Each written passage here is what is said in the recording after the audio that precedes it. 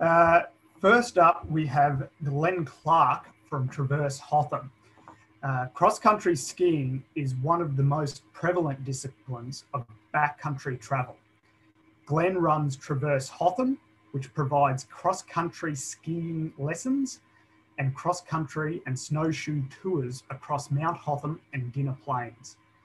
Glen came to cross-country skiing through a recreational touring club environment and fell in love with the versatility of cross-country skiing.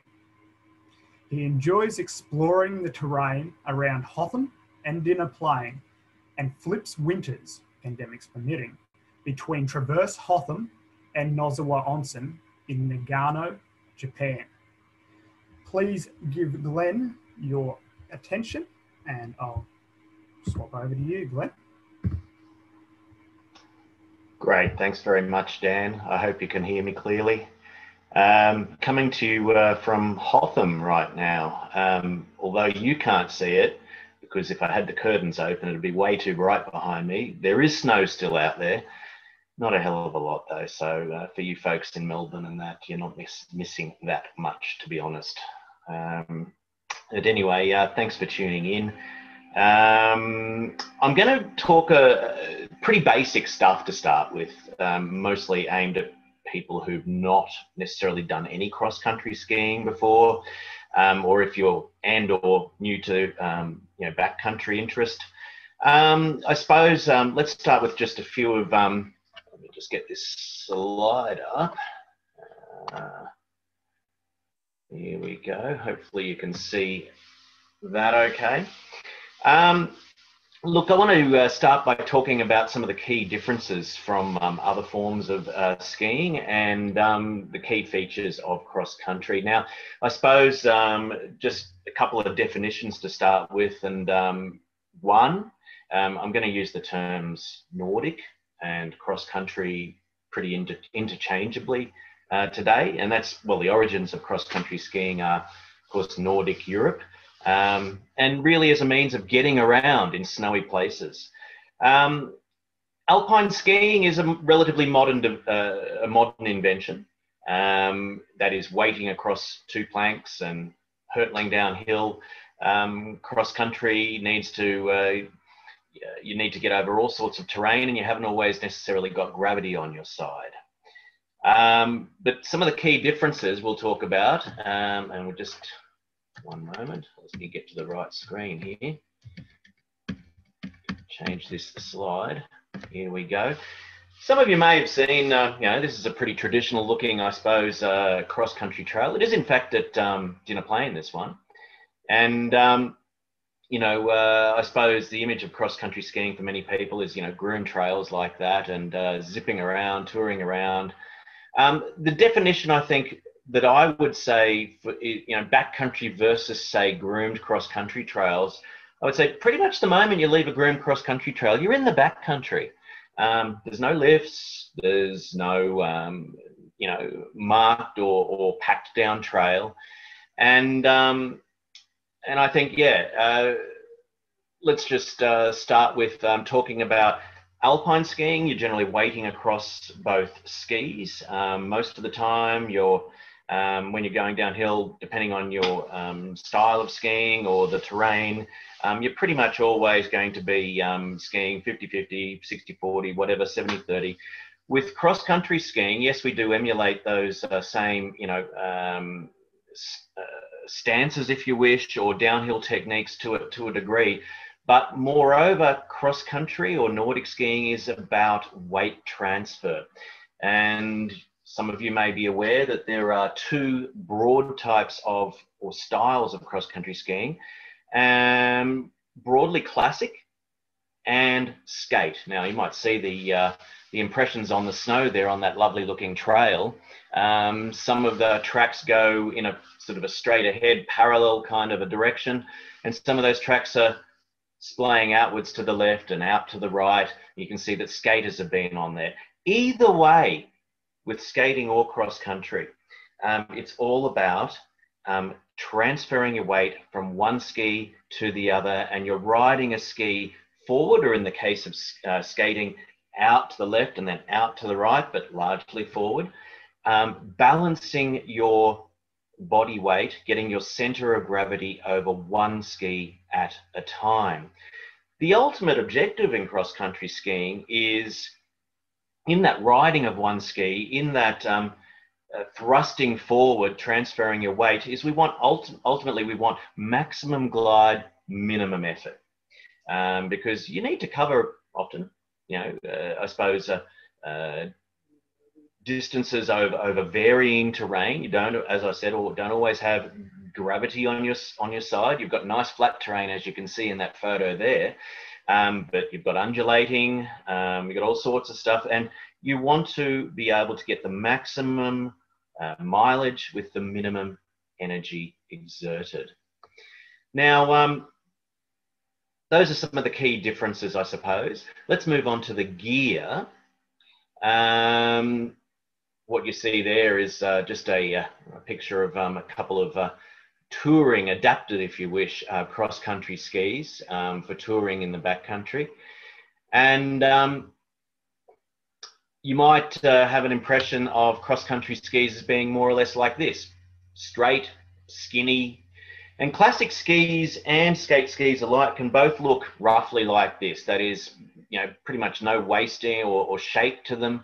The main difference between classic and cross-country skis is with classic, where you're essentially moving forward with the skis in a parallel pattern, you generally have some kind of traction in the center of the base of the skis. And that helps to give you some thrust forward, as well as traction for climbing. And that often tends to be, well, with most modern cross-country skis, in the form of what we call a pattern base, and we'll have a look at that in a moment, or sometimes termed as a fish scale. These are in fact skate skis. In fact, I was skating around on these this morning in the backcountry, would you believe? Generally, these are not the sort of skis you would use for backcountry. These are the sort of skis designed for, or traditional skinny classic skis for those packed trails like that picture we looked at just before. Let's move on. This is an advance, if you wish, on the traditional classic straight and skinny, no metal edge kind of ski. This is an adaptation of classic skis that you would use for both on trail and to an extent off trail. You see there's a little bit more shape to them. They're a little bit wider. The binding is also, like these ones here, very lightweight.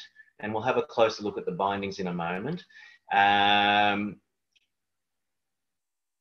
You have metal edges on these, and a little bit more shape and width to help you for going not just on a packed groomed trail, but also off into the snow surrounds, meandering them in the trees, if you wish, a little bit of backcountry.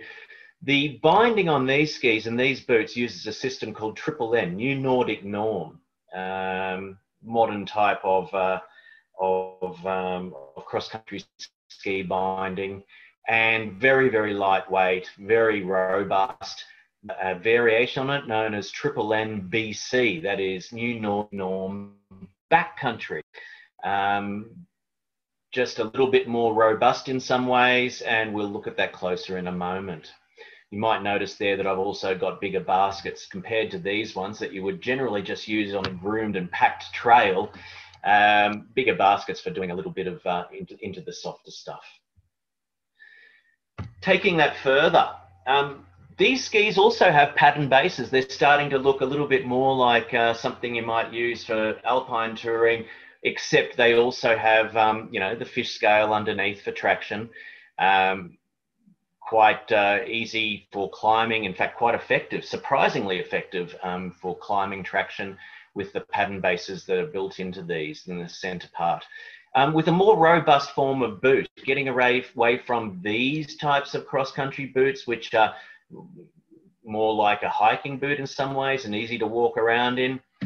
This is something that's getting a little bit closer to an alpine touring boot. Plastic shell, padded linings, buckles on them, but still nowhere near as heavy as, say, an alpine boot and with a fair bit more flex in them. You'll see towards the front of the boots there's these bellows, which there's a fair bit of flex in for lifting your heel.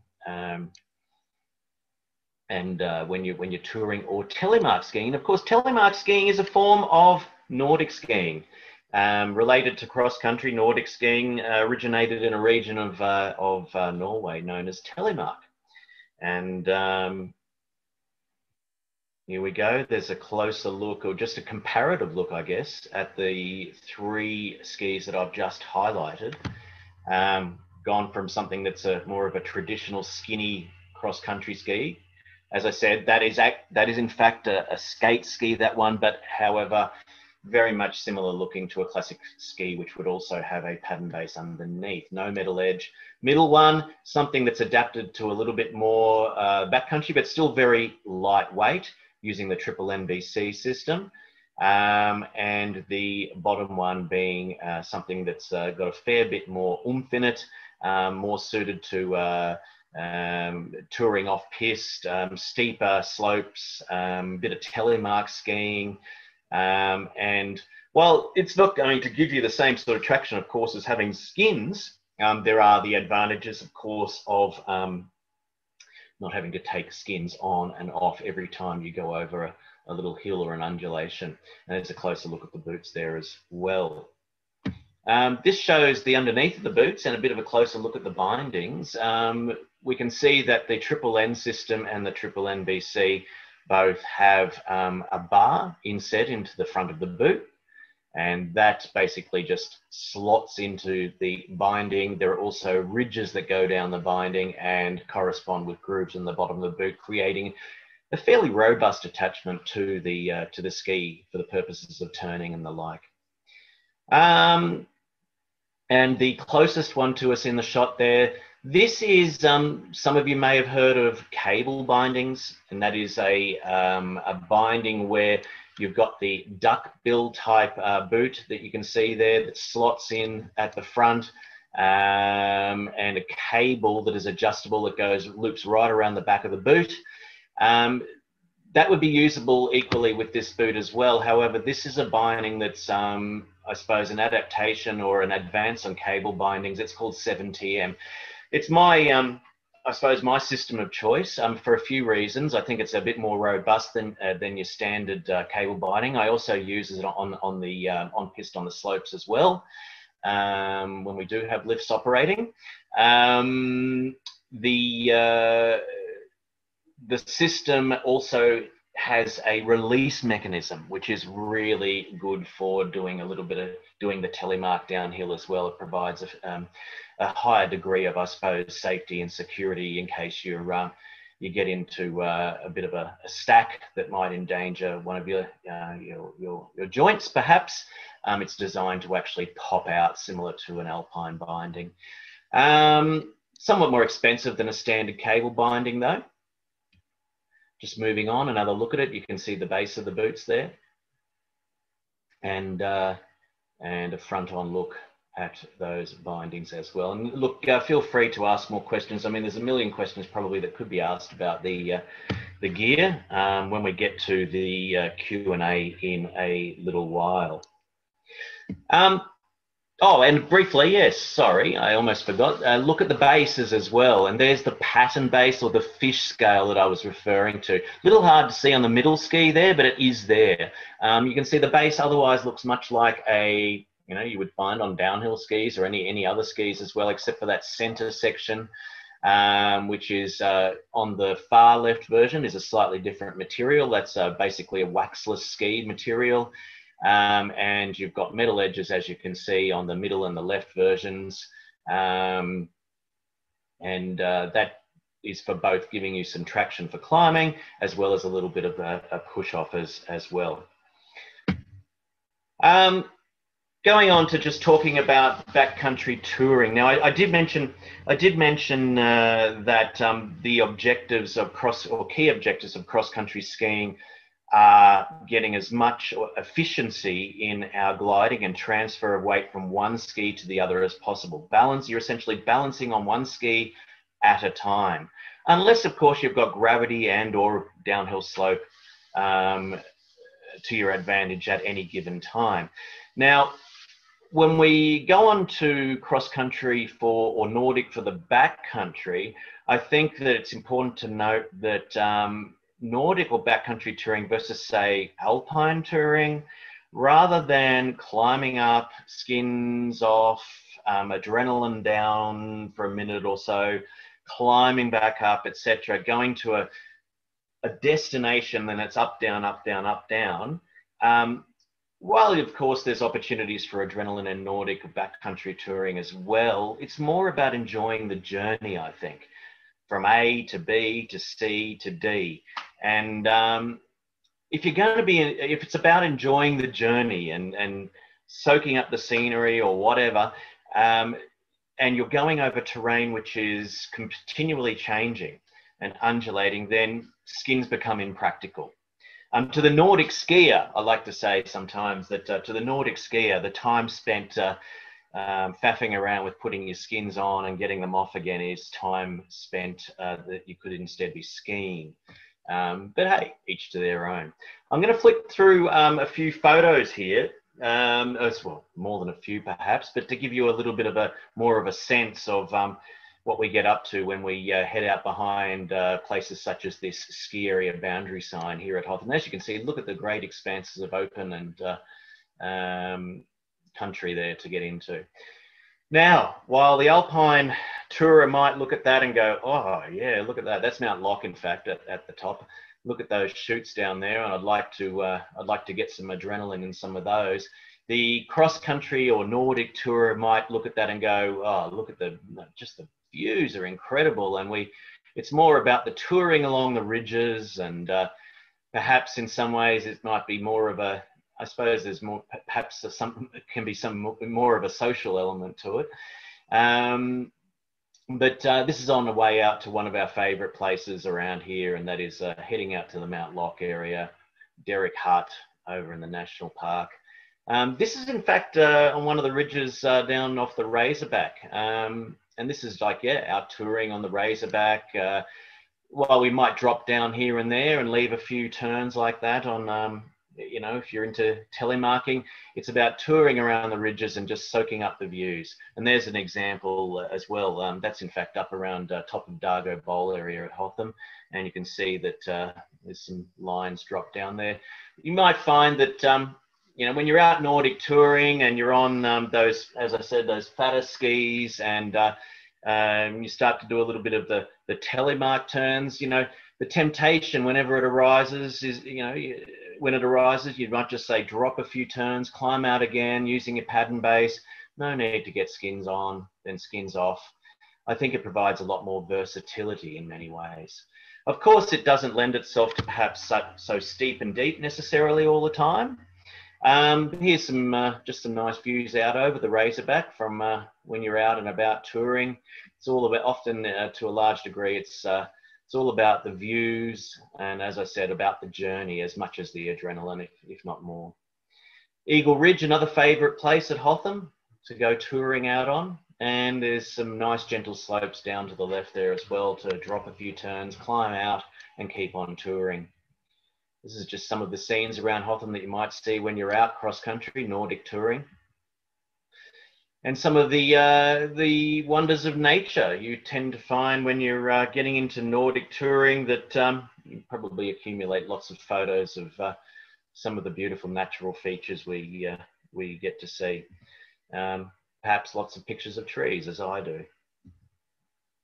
Shout out to the YHA Cross Country Ski Club, or Nordic Ski Club, which is a really great club in Victoria. In fact, if you're looking at getting into Nordic cross country ski touring, that is in fact largely the recreational touring background I came from over the years. And there's a group of keen tourers heading out beyond Hotham to the Mount Loch area, and after being to Mount Loch, heading down the other side where there's just enormous expanses of terrain, and as you can see, there's some lovely S's there from a few telemarkers heading down that gentle slope. and more of the great expanses on, you can enjoy touring around on Nordic or cross-country skis out the back again of the ridges near Mount Loch, out the back of Hotham. Out enjoying the wonders of the scenery. Not so much necessarily, you know, dropping down gullies for adrenaline, but it's enjoying the tour, enjoying the journey. And one of our favourite places to go around here, Derrick Hut, in memory of Charles Derrick. And that's out on the borderline of the Hotham Alpine Resort and the Alpine National Park. And, you know, I think Nordic cross-country touring lends itself quite well to the, you know, going and camping as well, you know. Load yourself up with a backpack and stay a night out there. This is a popular place as well, Derrick Hut, for touring in quite a beautiful surrounds, as you can see. And there's some more of us. It's incredibly versatile where you can go with Nordic or backcountry touring, you know. That's another hut around Hotham, a historic hut known as Spargo's Hut. Some of the YHA Nordic Ski Club crew. And here we are down in the forest. When you've got good snow cover down in the forest, it's not just about, you know, high up on the ridges. You can really get in amongst some amazing scenery. Huge open spaces. Few people might know about. When a lot of people think about backcountry, they think about those ridges we were looking before and dropping down those steep gullies and the adrenaline, whatever. But in fact, it's just amazing expanses out there with the right sort of snow. Say some of the plains out between Hotham and Dinner Plain, which is in fact where this picture is from. There is a trail, a cross-country trail, which you can follow from Hotham to Dinner Plain. But even more fun is when you can get on to, you know, touring or backcountry touring adapted Nordic skis and really just leave that trail and go zipping around amongst the open plains and the trees and come across things like this old cattleman's hut, JB hut, open plains, as you can see in the background. And there's some more happy tourers out in the woods there. That's actually down around Dinner Plain. Here's another traditional, you know, groomed cross-country Nordic ski trail. You can also see those classic tracks, specifically for classic style skiing, where your skis stay in the groove, only up to a certain width. Those fat ones that I showed you before won't fit in those.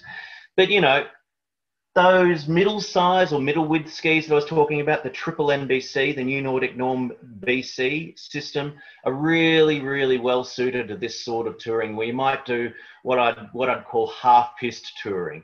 That is half on piste on the groom trails, and then when it takes your fancy, you just nick off into that lovely untouched snow on the side, and the skis will handle that fairly well.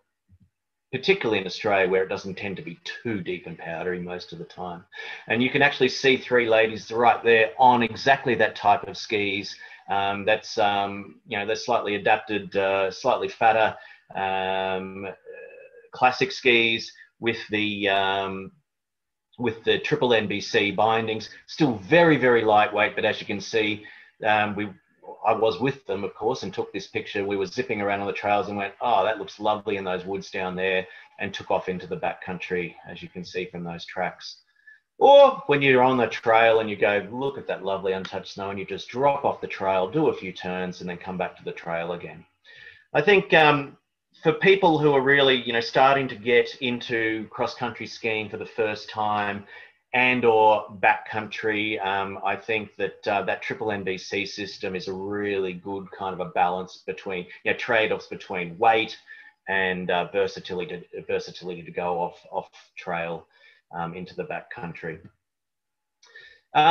Just briefly want to touch on what I call cross-country crossover, and that is that I just wanted to point out that even if you didn't, you know, want to necessarily take up cross-country skiing on its own, and you're into or have an interest in splitboarding or alpine touring, the techniques that you pick up in cross-country skiing will in fact help you with any of these other disciplines as well, because those the ability to transfer your weight, to get your weight forward, your knee flexion to get your weight forward, to thrust forward on one ski, balancing on one ski, maximum efficiency in your gliding is going to benefit you as well, whether you're on alpine tourers or on a split board. So I think it's worth considering for anyone that's into backcountry pursuits to give cross-country skiing a go, because it even in some ways alpine skiing, I believe that learning Nordic skiing techniques, cross-country skiing techniques, will assist you. I think now it's about time that we throw to some Q&A if anyone actually has anything to ask. Thanks for listening. Over to you, Daniel. Thanks very much, Glenn. I'll just stop your screen share so people can see us talking. That was an excellent presentation. It sounds significantly more relaxing than the majority of my splitboard missions. We have quite a few questions coming through here, and I think one of the big ones is from Jeremy. I suspect a couple of people are wondering about this, and he asks whether you can telemark on NNBC bindings. Look, absolutely. As ski for real, free to heal, as they say. I don't know if any of you might have heard of that before, but anyway, look, you can, if you've developed the skills, you can telemark on this or anything in between. Frankly, it's a lot easier to learn to telemark on these, okay? But if you get good at it, you can go skinny as well. So you can telemark on anything. I think just when you've got a bit more weight in the system, and with boots like these, it's easier to telemark. And I'd certainly suggest to anyone that wants to learn telemarking for the first time, you want to be looking at, if not, obviously there's resort telemark systems and NTN and all. I'm not going to get into all of that, but you want something that's probably a little bit more robust. As you progress, you might find that you're able to do it as well on skinnier, lighter gear, but it is harder to do on lighter gear, but certainly you can do it. Excellent. Tim Brewster has asked if he could get the name of the touring ski club you mentioned, and I reckon it might be a good idea if we extend this question to touring ski clubs in general, rather than just the one that you mentioned earlier. Sorry, was that a question? I missed the question part of it. Names of touring ski clubs that are active in Victoria. So Nordic touring, cross-country touring? Yes. Look, I would, the primary one is the one that I mentioned earlier, in Victoria, certainly. A really great social bunch as well, and there's people who are into all sorts of disciplines and across multiple disciplines within Nordic skiing. I recommend the YHA Nordic Cross Country Ski Club. Whether you're into skating or trail touring or telemarking, there's people in there that are into all of those, and usually more than one, such as myself. I went backcountry touring on these fellas over to Mount Locke and Derek Hart and beyond yesterday. And this morning I also, because the snow was really well settled and nice and firm, I went skating around essentially backcountry and amongst the trees on these this morning. There are other clubs. Another one is Melbourne Nordic. I don't have any close affiliation with them, but they exist. So and I know of people who do join Melbourne Nordic for activities, for trips sometimes. So that's a couple to look at. Excellent. Tim was also curious about maps for Falls and Hotham backcountry touring. We might actually take that question offline, Tim, if that's convenient, because that's probably a question that has a more involved answer. With probably links would be a better way of dealing with that, I think. So we'll take that one offline for you. Nick asks, how flexible are the hiking boot style cross-country boots, and how much hiking can you do in them? These are great. These triple NBC. You can get Fisher, Alpine is just one. Those are probably the two biggest ones. There are Rossi and other brands as well. But yeah, that's the key connection with your binding, that bar set in the front, and obviously your heel is free. You've got a fairly, as I said, those grooves there correspond with the ridges on your binding. Really lightweight. You can go to the pub after you've been out skiing, and these just look like normal hiking boots. They're no weightier than the standard lightweight hiking boot. So you can hike in them as you would in a normal hiking boot. Look, I wouldn't recommend going for, hiking in these, because you wouldn't want to say, over time, if you are doing a lot of hiking around on stones and that, you might start to damage the shape of the sole, which is, it's important to keep that in fairly good shape and intact. I mean, yes, to a degree, they're fine for walking around and stuff, but I'd probably, if you want to go for proper hiking and whatever, get some hiking boots. Yeah. So I think Nick was probably getting at access to more distant terrain. You would take potentially a second set of boots, or? I just saw a question. Sorry, just a clarification on that pop up. Yes, the Scott boots as well, which these actually the excursion model, 2 buckles. There are many variations on these sorts of Nordic touring / telemark boots, many with 3 buckles. I find these are a great trade-off. Just 2 buckles, but there's a fair bit of rigidity in them. The plastic shell, you can walk around in them pretty normally, unlike downhill ski boots or many alpine touring boots. Yes, they're heavier and a bit more rigid than these fellas, but yeah, you could go to the pub in these as well. Excellent. Right. Well, we have more and more questions coming in, but unfortunately we're starting to run out of time. So we might call it here and we'll swap to the intermission. Join us back at 1:50 for Peter Campbell's presentation on ski touring and bush search and rescue. In the meantime, we'll swap to intermission, and Glenn might answer a couple of the Q&As via text in the meantime as well. Happy to. Thank you very much, Glenn. Thanks very much.